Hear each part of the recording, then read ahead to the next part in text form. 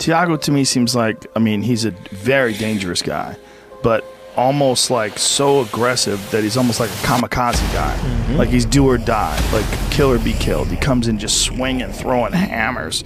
And if he connects, it's dangerous. If he connects, it's bad for everybody. But he might not connect, you know? I mean, that's kind of how he is. He's a wild card. That's the best way to put it. Like, he could connect on John. Second fight where he just dominated him.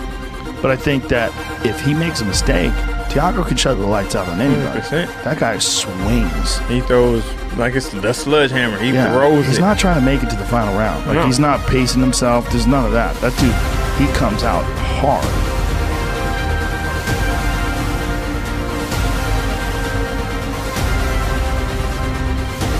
Somebody else, then there's John Jones. It's another level. He knows when you're tired too.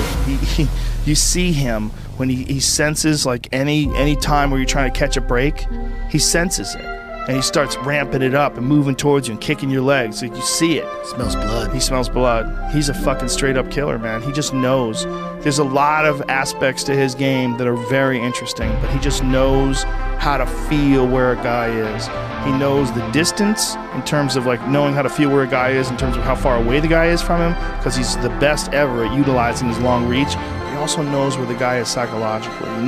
He knows when guys are physically tired. He knows.